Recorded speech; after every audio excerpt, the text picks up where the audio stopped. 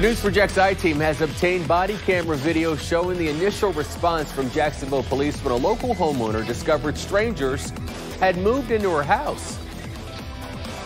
You're going to be investigated for fraud, okay? Nearly 2 months later, the accused squatters are gone, but no one has been arrested. The house was left in bad shape, as you saw there. The homeowner told police the washer and dryer were stolen. There were thousands of dollars worth of property damage. News4JAX I-TEAM investigator Ann Maxwell has been following this story since the beginning. She's joining us live with that body camera footage. Ann? Joy, investigators at JSO are continuing to follow up on this case. It's been quite the ordeal, and the homeowner is frustrated. One of the women who moved into her house told the responding officer she'd been a victim of a rental scam. But as you'll see in that body camera video, the officer soon becomes suspicious of her story. But he said there wasn't much he could do in that moment. If there is probable cause, you're going to be arrested, okay? A call from a confused homeowner. I own this house. It was for sale. Leading to a testy exchange. You can choose. Oh, no, of course, I'm not going to vacate. In early March, homeowner Patty Peoples was surprised to find people living in her rental property. She has a signed lease and paid $3,100 for first and last month rent and a pet deposit. So you already talked to her? Yeah, she's very calm and very, very polite. But Peoples hadn't authorized a lease. Hey, how you doing, young lady? Good morning. Hi. What's going on? So basically, I'm 22 years old, and I just moved out of the Hubbard house, the homeless house. My mom died 2 years ago. I've been in the Hubbard house for a freaking year. She said she found this house for rent on Zillow, and a man named Christopher gave her a tour and accepted her as a tenant. But Zillow has no record of the house being listed for rent at that time, and the responding officer could find no trace of Christopher.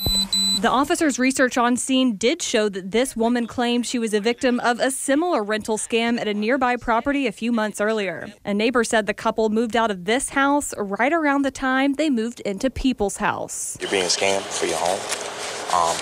This is what I believe. Now, She's part of it? The officer starts asking for more information about the person she claimed rented her the house. And how are you guys communicating? Through email. Okay, you got an email chain that I can see? When the officer presses her to send the emails a few minutes later, she gets frustrated and says she'd need to send them from her computer, but she has to get to work. I've been respectful. I've been respectful to you, too. But you're not allowing me to speak. Okay, so what I'm about to say is this is the first I'm hearing about you having to be at work at 9. Okay. Even though you stated it to her, I didn't hear that because I'm not her. Right. Okay, I've been in my car for... Can I get your badge number? It's right there on the form. He tells her she and her partner should move out. Because if not, then we're going to come back and we're going to take you guys to jail. But they refused. Technically, I can't prove it, so she can still be a victim.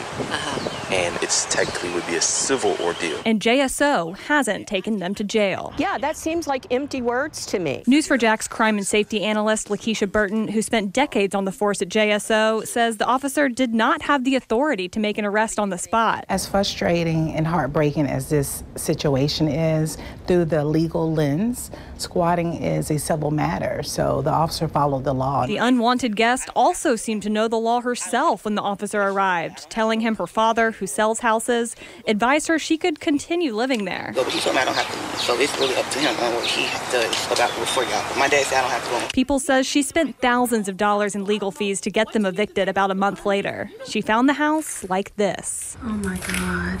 People says it's $38,000 worth of damage, a high price on top of an expensive eviction, a lost offer on the house, and months worth of repairs. I really felt naively that if someone breaks into your house and doesn't have legitimate paperwork, that this is a pretty cut and dried situation.